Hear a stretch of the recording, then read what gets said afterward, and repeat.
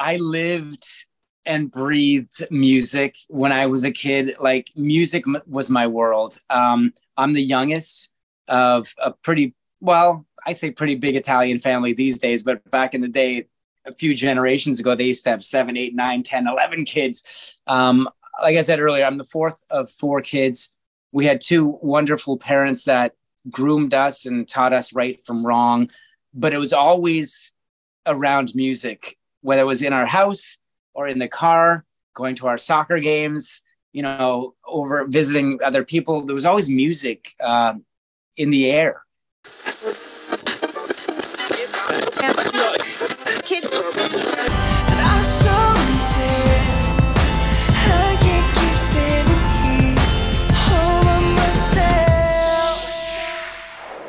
Joining me today as my guest is Rick Campanelli. Rick is a Canadian media personality. He's known for his role as DJ, video jockey for MuchMusic, and host for Entertainment Tonight Canada. He is here today to talk about, and I'm so excited about the upcoming 299 Queen Street West, the MuchMusic Experience Tour, which will be an experience. Welcome, Hi, Rick. Christine. Oh, it's so good to be here. Thank you so much for having me on. Yes, I read that you wanted to be a phys ed teacher. So how did that go from? I did. I took phys ed in university, and all my older siblings were going on to have these educational careers in terms of being teachers, whether it was high school, grade school. I just thought I was going to fall in line and be the fourth Campanelli kid, the fourth of 4 Campanelli kid to be a teacher. But then I won this. I entered and won a contest at MuchMusic back in 1994 that sort of changed my career direction after winning the contest, because I win this contest, I get my foot in the door of this magical world of music video, which was MuchMusic. And I guess we can say the rest is history. I didn't look back. I thought I could always fall back on teaching if this MuchMusic thing doesn't work out. But it seemed to work out for a while there. So, yeah. What made you decide to apply? You must have been you were right into Well, I lived and breathed music when I was a kid. Like music was my world. I'm the youngest of a pretty, well, I say pretty big Italian family these days, but back in the day, a few generations ago, they used to have 7, 8, 9, 10, 11 kids. Like I said earlier, I'm the fourth of 4 kids. We had 2 wonderful parents that groomed us and taught us right from wrong, but it was always around music, whether it was in our house or in the car, going to our soccer games, over visiting other people. There was always music in the air, whether it was my parents' genres, which was, it's Sinatra, Dean Martin, Sammy Davis Jr., Bobby Darin, the list goes on in their world.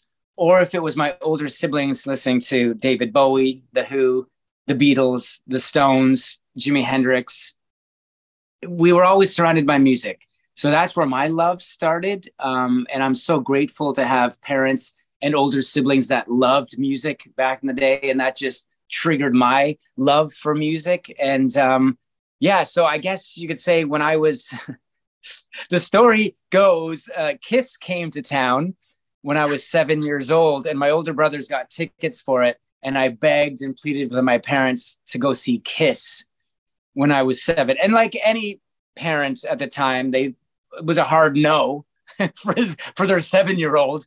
But my older brothers were, they're like, what are they, like 4 and 6 years older than I am. So they got to go with their friends. But yeah, I loved music. I loved going out buying cassettes. I loved going out and seeing bands perform. And I can tell you right now, Christine, I still do to this day. It's a different experience for me, but it all began back when I was such a young kid with music. Well, also fitness too. having the fitness entertainment. I mean, that is just a wonderful, you're living your passion, you're turning your passion into a successful career. And now I want to ask you your workouts. Like, I mean, if like, yeah. Well, those are the two passions for sure. Music, entertainment, acting, whatever, fitness, staying healthy, staying active. I played sports my whole life, went into university for physical education. So yeah, we got to take care of our bodies. Our bodies are our temples. We're only given one. So my wife and I both instill in our kids, like, let's go for a bike ride, let's go for a walk, let's get out there. And especially in the summertime, you guys have it good over there in Vancouver because every day is so mild and beautiful out there. But even in the cold winter months and days over here, we like to get out and keep busy and keep active, and got to keep the body moving. My dad's 87 and he still goes for long bike rides and walks, and he keeps so active, not just physically, but mentally as well. So, he taught, my parents taught us many things in life, and, being fit and keeping active was one of the main ones. Yes. And it crosses over to, becoming successful in other areas of your life. And do you think that has something to do with being, nicknamed Rick the Temp? Getting that it's so wonderful. Well, I was always a very positive guy. I've been positive for as long as I could remember. It takes less muscles in the face to smile than to frown. More muscles to frown. Why do you want to frown? You got to be happy. You got to be positive. You got to be optimistic in life.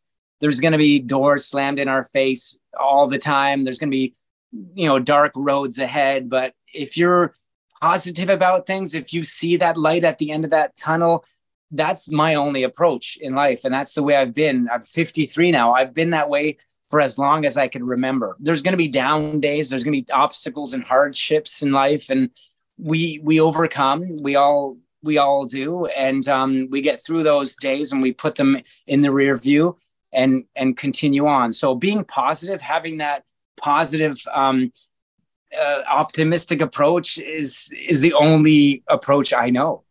Yes, no, it's wonderful, Rick. And can you tell the audience your first day on the job? With music. What did it feel like? Well, my first day as an official VJ, I remember it was early 1996. It was in February of 1996, and I got to introduce a Tragically Hip video. And I was so not ready to be an on-air personality because, like I said, Christine, I'm a phys ed grad. I was going to be a teacher or a physiotherapist along those lines somewhere, something to do with physical, the body. So to be put in front of cameras, to be put in a studio with a crew and everyone looking at you, it was very nerve-wracking. It really was. The only thing that I had going for me is that my thumb was on the pulse of music. I lived music as a teenager, as a young adult in my early 20s, and getting this job as a MuchMusic VJ. Of course, you need to know your music. You need to be knowledgeable. So I had that to fall back on. I might have been so uncomfortable in front of the camera, but I knew what I was talking about. And with all things in life, we don't master them overnight. It takes practice, it takes training, it takes patience.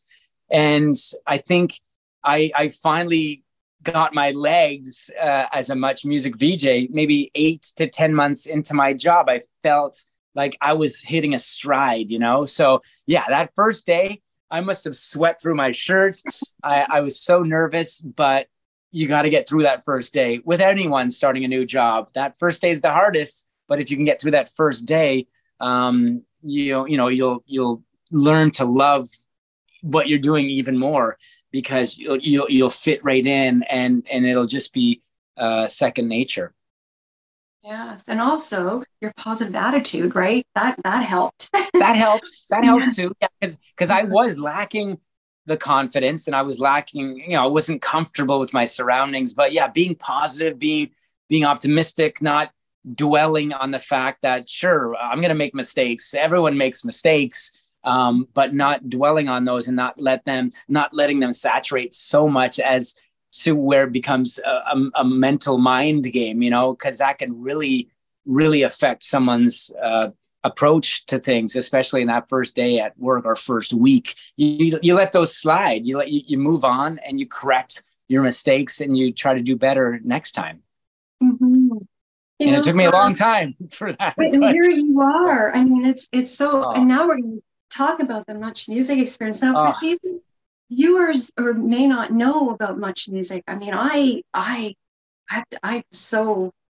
To tell you, if I may, I was like, oh my goodness, this is awesome. So tell us the channel. Yeah, it was an awesome 11 years for me at MuchMusic. I was there from 94 to 2005. And then I had the opportunity to go on to another show in Canada called Entertainment Tonight. But those 11 years at MuchMusic, I tell you, they were magical. It was surreal at times, because here's this kid growing up loving music, and now I'm getting to interview the bands that are making this music that I'm loving. Like, bands came in all the time, whether it were boy bands or bubblegum pop bands or rock bands or, you know, hip hop acts or rappers. Bands and artists were coming in every day, sometimes multiple times a day. We'd have multiple bands coming in. So now I'm living it. And it goes by that like that when you're living it, because if you're loving something so much, it goes by fast, right? Like it's when you're not enjoying something, it takes hours to go by. But my 11-year career, to me, looking back at it now, it flew by. So here comes Sean Menard with this idea of making a documentary about this staple, this iconic music station that we all grew up watching here in Canada when it was a simpler time. He got all this archival footage from the golden years, and he turned it into this beautiful documentary where it starts right from the beginning and how it was all created right up until the end of where it started fading away.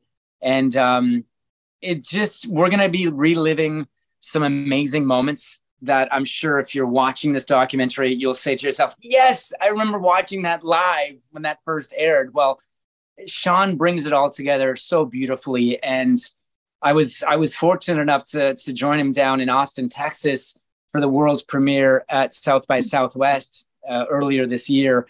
And to watch it on a big screen, it was unbelievable. It was a pinch me moment to see it finally happening, because there's been a lot of talk about MuchMusic documentaries, and MuchMusic meant so much to us as young Canadians growing up in this country, because it seemed like, well, people call us the babysitters. You know, when kids got home from school, you'd put on MuchMusic. If their parents were still at work, you'd be watching MuchMusic, and there was Rick or Sukyin or Bill or Erica or Steve Anthony, whoever it was, and we were just glued to what they were doing. So to relive all these special moments in this 2-hour documentary, it's a roller coaster of emotions. It was for me anyway. And I'm sure it's going to be the same way for a lot of people that watch it. Yeah. So how involved were you with the documentary, Rick? Oh, gosh. When Sean called me up to be part of it, it was basically, he did a few hour interview with me. I think it was like maybe 2 or 3 hours. I was sitting at his kitchen table in Toronto. We were talking about the good old days, and he just uses our audio. And as you'll see when you see the movie, all the visuals are from yesteryear. It's all archival footage that Sean pieces together over top of all the VJs or former VJs talking about our experiences. So it was very minimal. I talked to him for a few hours one day. He pressed record, and he did that with, a lot of other VJs, former VJs. I think maybe close to 10 of us, like Steve Anthony and Michael Williams and Erica and Bill Wilichka and George Strombolopoulos. Sukyin is a part of it. Nemageni, Monica Diol, Mike Campbell, I believe, is in there. So I think Craig Halkett as well. But yeah, he just talked to us about our experiences and our stories. And he looped that in with the archival footage that he pulled. you know, it's like, I mean, it was not scripted. It was just like No, changing music journalism or music. It's it, it was TV off the cuff. It was like, you're right. Nothing was ever scripted. Like, of course, we had an idea of where we were going when the Chili Peppers came in or when the Backstreet Boys came in. We had an idea of, okay, I'm going to go here. I'm going to talk about this now. And next, we're going to take an audience question. So it was all like, there was a format to things, but yeah, never scripted because it was always live and you never knew what people were going to say. I'm talking people from the bands that we were talking to or people from the audience that came in to join us in the environment. You never knew which direction it was going to go. That's why you can never script anything, because we loved when it went off on a tangent, or we loved when it went off the rails, because that made for, as we all know now, more interesting TV. yes, and it'll never be another MuchMusic ever. Oh, I Christine, mean, it was a magical time. It really was. And those of us that got to be a part of it on the inside in the Much environment, I will forever be grateful for those who hired me, for those who got to witness it as an audience standpoint, like I did from in the 80s. I was an audience. I was watching from the outside, but we were all so fortunate, whether you were a viewer, a crew member, a VJ, whatever you were. It was just a magical, special time to be part of music. And you know, until it started changing for the worse, unfortunately. yeah. Well, you know, the thing with now is so wonderful. It's going to start September 22nd, 13 cities. Yeah, yeah, yeah. Are you going to be at every city or? I am going to make a valid effort to go to every stop, because MuchMusic, it was a big part of my life. You know, let's not beat around the bush. It was my first real job out of university. It was a place where everyone sort of wanted to be, like Cheers, like everybody knows your name. So I'm going to go across Canada, because we went across Canada when we were VJs to visit the people that were watching us. We went to sand jobs and snow jobs and different events all over the place. So I'm going to make an effort to go and touch down in all the cities across Canada with Sean, with the crew, to answer the questions, to be part of it again, and just to relive those magical moments for, you know, even that one night. It kicks off in Toronto on September 22nd, and then we make our way across until the end of November to 13 different cities. Well, 12 after Toronto, I guess. Yeah. But it's going to be super exciting. And to come out to Vancouver with the documentary and the whole MuchMusic experience. Vancouver is one of those stops when I was part of MuchMusic we used to come to quite frequently. Vancouver was up there. Of course, Montreal as well, because Music Plus was in Montreal, but there was offices out in Vancouver as well, because Much West was based out of Vancouver. And then, of course, a show called Going Coastal from Halifax to Vancouver. So Vancouver played a huge role in what we did at MuchMusic. So to be able to come out to Vancouver, I'm not sure exactly when the date is. I believe it's later in November. I'm not sure if you have it in front of you. November 24th, I believe. November 24th. So I definitely don't want to miss Vancouver. That's for sure. Had some amazing times in Vancouver. Oh, I'm so excited. And if people want more information, they can check it out, right? And kudos to Sean Menard for even going down this hole of creating a documentary and doing it right. He did it exactly the way I think people are gonna expect it. You know, Sean, he gave us the Carter effect, you know, the Vince Carter story. He did that one. That was, you know, it premiered at TIFF, years ago. So to have his name involved with this MuchMusic documentary, for him to be the director of it, we're just so grateful for Sean's abilities, and we're so honored that he was in charge of putting this all together. Congratulations. I'm just, as I said, I'm excited. And Rick, what is next? What is next for you? Well, I just finished a run at morning radio, in Toronto, which lasted 13 months. And you know what? It was a good run. It was a very early start to my mornings, Christine. I was up at 3:30 every morning and into bed at like 7 p.m. every night. So, you know, it sort of takes away a little bit. You know, I've got a young family.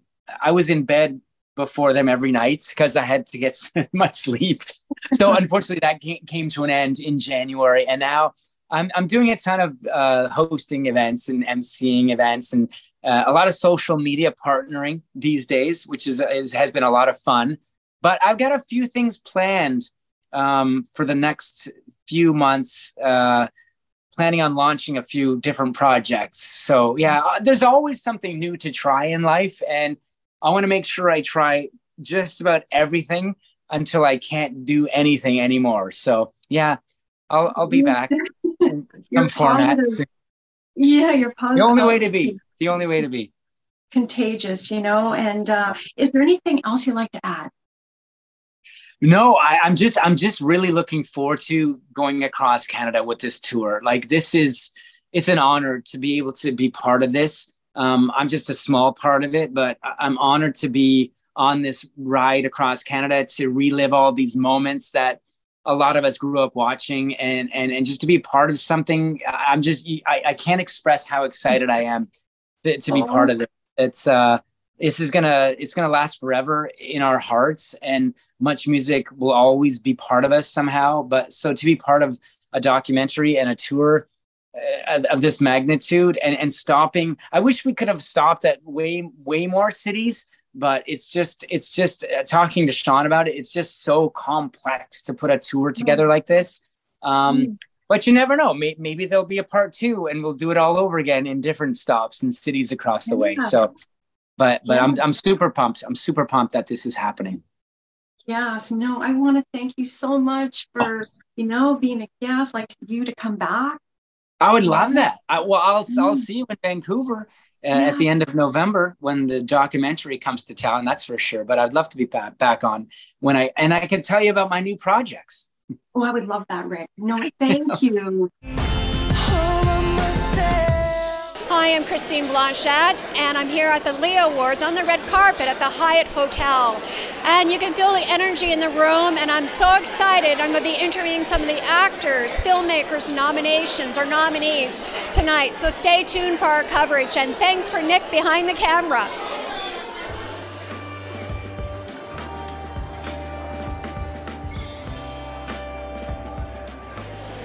Hello.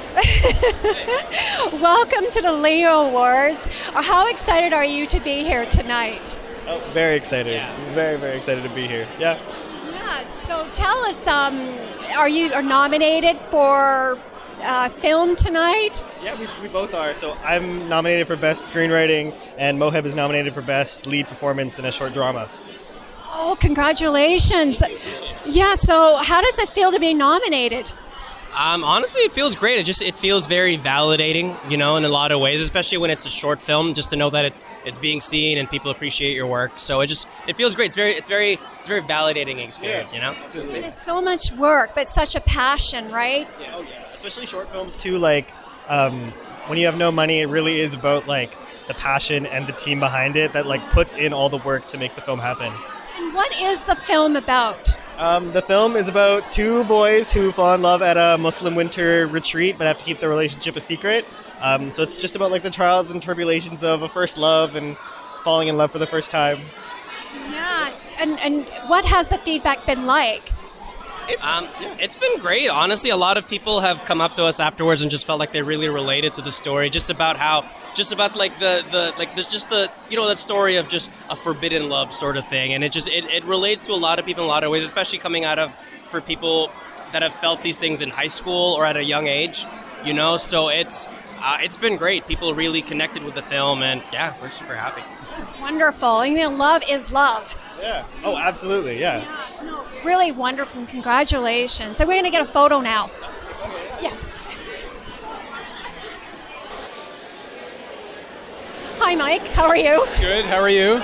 How excited are you to be here tonight? Very excited. I've been to the Leos a few times now, and it just seems to be growing in popularity. Very, very fun. Very, very glamorous and pretty sweet. So Yes, and I mean, the Leo Awards is such a great place to be. it is very, very fun. I mean, it's our BC award show. It's like the best of the best in all kinds of film genres, and just super proud to be here. So, yeah. So, Mike, are you nominated tonight? Yes. Can you tell us about it, please? Yeah, I'm actually nominated with a group of filmmakers for a film called Part of the Pack, and it's a film about wolves in BC. And so we've been nominated 5 times, so we're very excited about that. The film's about how people coexist with wolves, specifically wolves here in BC, and it was about a 4-year-long filming experience, and so we're like super honored to be nominated and get to celebrate the film here. Wonderful. And what's your role, Mike? So I was a co-director and the cinematographer as well. Congratulations. And tell us about the concept. How did that come about? Like what? I've been working with a filmmaker named Isabel Grock, who's here as well tonight, and she is a wildlife journalist. And so we'd worked on a few other films together already. Long story short, we really want to do this wolf film together. She approached me with the idea about people and wolves and how important it is to tell those stories about our relationships with nature. So that's kind of how that started. Yeah, and so important for the education, right? Big time. Yes. Definitely. Yes, congratulations. Thank you so much. Thank you.